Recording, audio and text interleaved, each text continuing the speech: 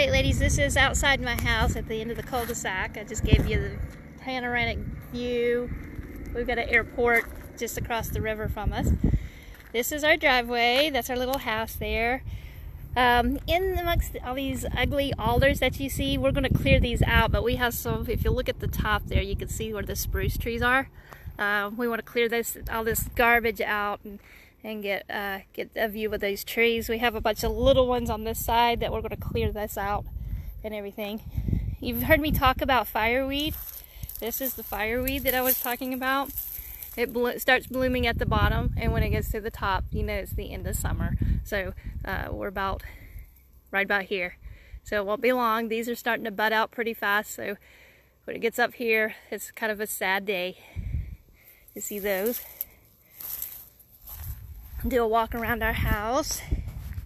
We planted some grass seed out in the front here. It's growing. Looks a little shabby, but as you could tell, this is growing on rock.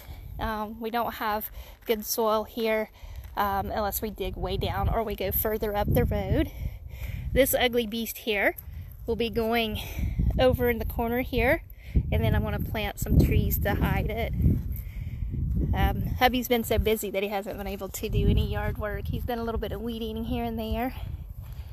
This is where they plow our snow in the wintertime. So it goes back here, and then it goes in the back corner back over here. So we have a lot of snow. Average is like 300 inches a year. That's 300. We're getting rid of the ugly satellite dish soon. So that'll be gone because we no longer have satellite. We have no use for it. And we're also going to be clearing out some trees here so that we can get that mountain view that I showed you at the very beginning. You saw the neighbor guy walking with his wheelbarrow.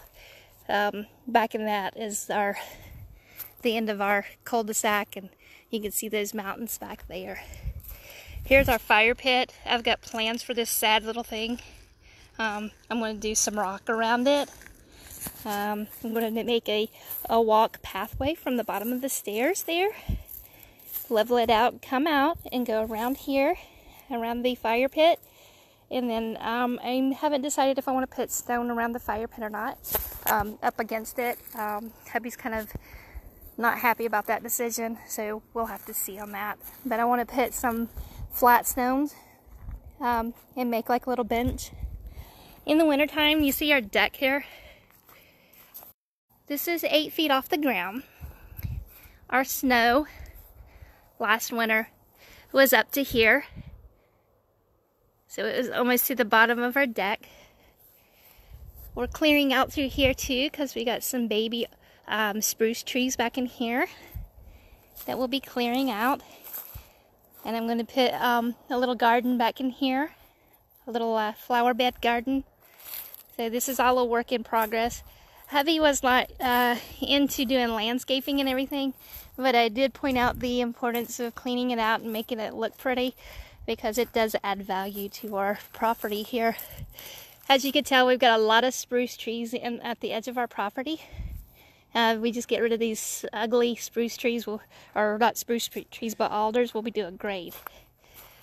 The pipe sticking out of the ground, this is where our septic comes down. There's not much I can do about that. So I think I'm going to put like maybe some trees around the edge. Where it doesn't, so the roots don't go into the septic, but it actually hides that ugliness from the side here.